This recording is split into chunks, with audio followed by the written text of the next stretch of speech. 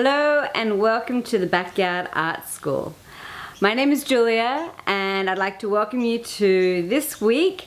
It's a Monday and I'm just setting up the studio for my Monday afternoon class. And with the theme of this term, I just want to show you where we're up to as far as our face-to-face classes at our studio. So what we're up to is each student has had the opportunity to bring in their favorite object. So this could be a toy, what they like to play with. It could be anything really that they really love. And with the younger students, I usually get them to just bring one object, because they'll just focus on the one object, how to paint it and go through the process of the layers.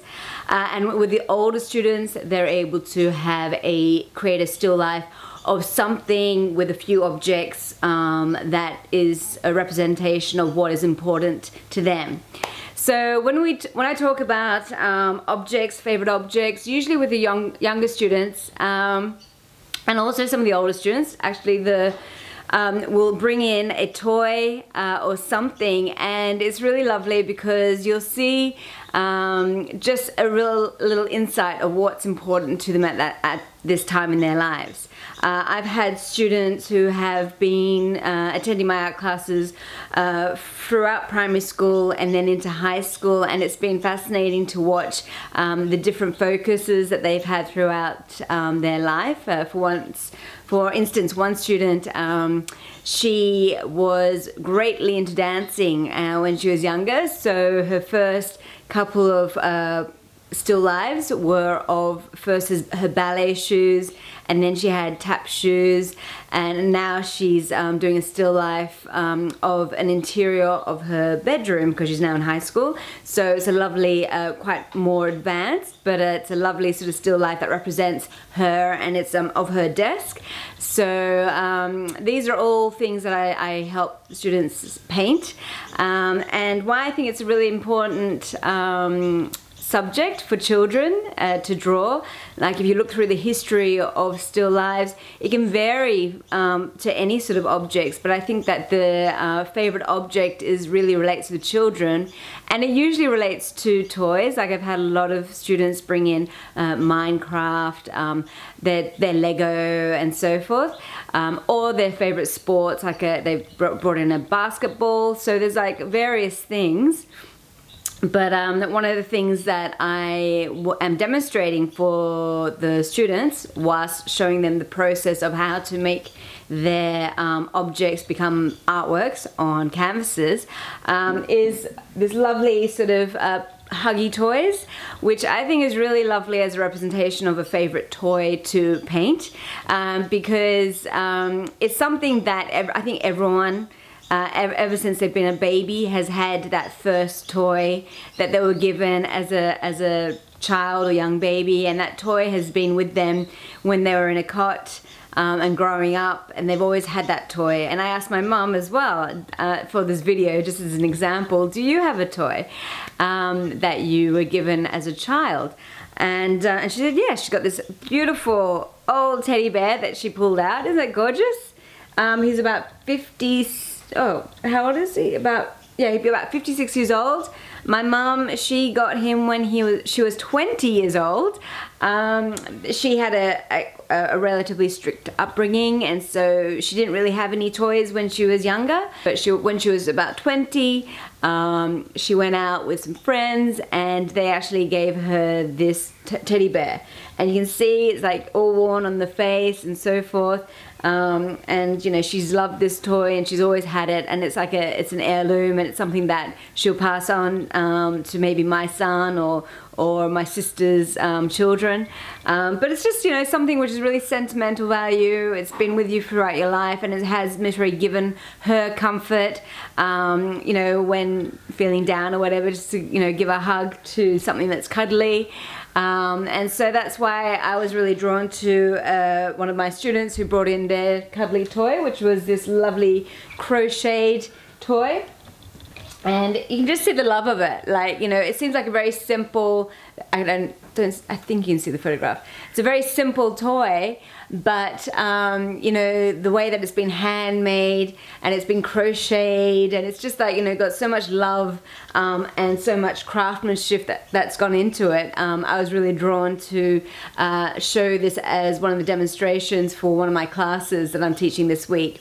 And the thing is, it's like, you know, once you've actually painted the shape and form and know the tonal, how to create the tonal variations with creating the shape and form of the teddy bear, then you start to work on the surface texture of the stitching. And usually I work with 3 tonal variations of the stitching, and it's the way that you apply that texture of the teddy bear that's been crocheted. It doesn't have to be exact, but you can see I can create quite a lovely representation of the bear, and this is what I teach my students from 6 to 12 years old, and then also the high school students as well. So background, which may be just focused on the shadow of it laying on a table, or they want to create their own sort of background, which they're welcome to do, like stem into their imagination. And sort of paint in some sort of, like I've got some students that brought in a toy cheetah, and it was a keyring, and we photographed it, and then it was blown up onto a larger format. But in the background, he didn't want just a plain background of like this. He wanted to have actual jungle for his cheetah, so he's actually created his own beautiful jungle that he drew first. And now all I'm showing him is a process of how to do the basic, paint the basic shapes then also create the shape and form through tonal variation, and then lastly how to do the surface texture of fur or the fabric of the toy, or it could be like Lego. So someone's doing a Lego motorbike, and I do the same process where I show them how to make it so it's lovely and shiny, how to paint the reflection of the light to make it look like it's really nice, sharp shine lines and so forth that will represent the plastic and the way that it reflects the light. So these are all things that I'll show them how to paint their objects. And so when they actually have their objects on canvas, it's just a lovely sentimental painting or memento that they'll have at home, which will just, you know, sort of spark a memory, and it's something that they've loved as a childhood, and I'm sure it's something that they'll continue to love when they're an adult as a painting. So I think it's a lovely theme for all my students to have. And I do change things over where I will, with our first term, we may focus on fruit and vegetables as a still life. And then I will show both the younger students different techniques of how they can develop that still life, and also the older students how they can develop theirs, or it'll be still life of flowers. So we do go through the traditional still lives and themes, because it is always beautiful. You can see behind me my mom even now keeps on painting even though she's an abstract artist, she also loves painting flowers and still lives of flowers, because it's a large part of her inspiration. And on that note as well, this week I will be filming the Red Poppies workshop this week. So this is usually a class that my mum facilitates herself for Easter school holiday workshops, but as I said in the previous video, my mum is having hip surgery, so at the moment she's in a lot of pain. So I'll be teaching those classes, and this Thursday she's going to be showing me the workshop, and I'm going to be actually creating this workshop, which is just here. I'll be actually creating this workshop as a, can you see it? Yeah. So I'll be creating this workshop. This is actually this painting is by a girl called Gemma. She painted this when we ran this workshop it'd be about 8 years ago or 6 years ago, and she forgot to pick it up. So Gemma, if you're out there, I won't say your last name, Gemma A. If you're out there, come pick up your artwork. It's still here at our studio. She's forgotten. She must be like now about 25 years old. And has a career somewhere, and I'm just showing her artwork. But the demonstration that we have, I also do obviously a prototype as well. So we paint the prototype, and then that's the students' actual artwork that they created from their Easter School Holiday workshops. And I am also going to be filming this workshop this week. And it's going to be for online members, so you'll be able to see the techniques for how to create the beautiful flowers and the lovely petals and all the layers as well to create this with the online classes that I have for the members. So yeah, that's what I'll be working on this week. We also have the Easter School Holidays workshop, so if you didn't see our last YouTube video, it lists everything that we're going to be teaching with online as well as our face-to-face classes. But going back to what we're actually teaching today, and as you can see, I really love to show the depth of how you can really develop a painting of your favorite objects. So usually with how I teach, I will teach a dry brush method of developing the different tones of the fabric or the fur after I've created this what I'm talking about at the moment. If you're an artist yourself, you must really understand these terminologies, but this is something that I'll go more in depth with as I will be filming these classes for next year for the online members.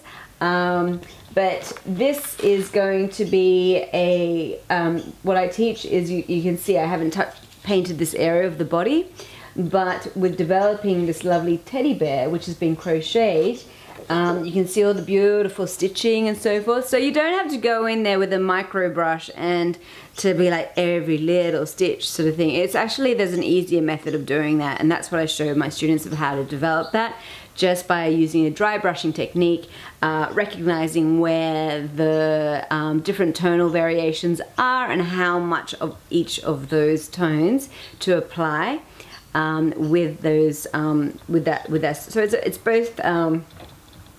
I basically create a base coat which creates the shape and form of the head, so you can see the shadow of the face and the shadow of the paws and where the light is coming up. So the light is really important for the first part of understanding or creating the illusion of form. If this was just like a flat painted with no shading or anything, it's going to look really two-dimensional, really flat. It would just look, yeah, it wouldn't look anything like this. It would just look like a cartoon character. If you didn't want to create it as a three-dimensional form, which I teach my students how to do with the fabric, with shading. I next go into then going through each of I think there's about 3 different tones for the fur, but also things like the nose, the eyes. If I just like painted it as like a black dot with no other fur going over it, it's going to look really like cartoon style. So those are sort of the things that I'm teaching. Even the most simple things that looks really simple, yeah. And you'll find that when you're doing any object painting, the most simple things are usually the most hardest things to do, or they look hard to do, because the simple things you want to show all of the lovely surface texture of the lovely crochet and the stitching, but you don't want to be doing every single knot. You just want to like sort of gesture with your brush strokes, creating those lovely textures of the fur, of the crochet. And that's the same with any other toys, which some students have brought in furry toys. So also what sort of brush strokes would you create for or do for this bear? So I'll go through the steps of how to create the texture of this fur. So it is a very textural experience with the art classes that I'm teaching. I even have students who are doing a glass vase or glass objects, and that is a totally separate lesson in itself. But luckily with my face-to-face classes, When I teach face-to-face, there's a massive amount of knowledge that I share with my students because I am very quickly able to intuitively understand the layers that are needed for that particular material. I've worked with teaching a lot of these classes already, so I know the process.